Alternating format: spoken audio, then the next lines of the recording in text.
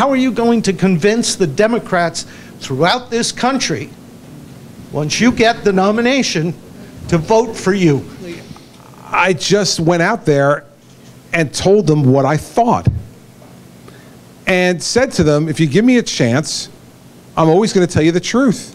Whether you like it or not, it's up to you, but I'm going to tell you the truth. Do you think that can happen across?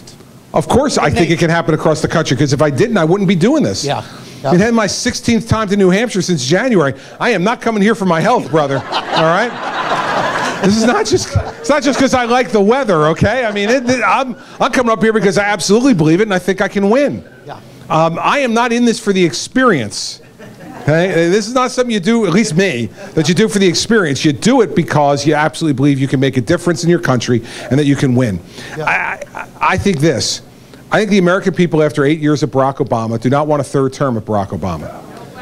And Hillary Clinton,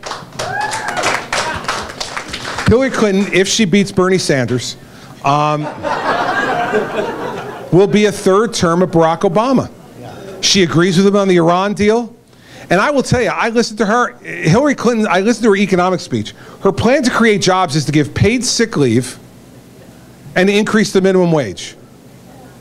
Now, I never saw sick leave create a job or be the cause for creating a job. When I listen to Hillary Clinton now, I could swear I'm listening to the woman across the border from here, Elizabeth Warren in Massachusetts. Okay, well, it's true. She's moving further and further to the left because she is afraid of Bernie Sanders. And what she has every right to be, by the way, because remember something. She ran 8 years ago and got beat to her left by Barack Obama. She didn't want that to happen again. And so I think by the time she gets done running to her left to get the nomination, the American people are getting a real good sense of who she is. Elections are choices, is my point. They are not in the abstract. It's not just looking at one candidate. Do I like him or her or don't I? It is a choice. We don't get to just pick whoever we want. Eventually there'll be a Republican nominee and a Democratic nominee, and then it's a choice. In my case, in '09, as you'll recall, it was a Republican nominee, a Democratic nominee, and an independent who had been a Republican, which made it even harder for me. This is a guy who served in a Republican administration. So votes that he took, he was taking off of the Republican side of the ledger, and we won anyway.